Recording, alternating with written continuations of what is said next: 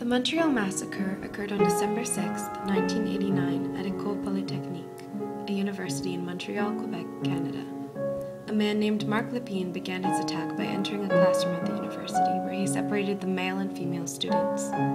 Claiming that he was fighting feminism, he shot all the women in the class, killing 6.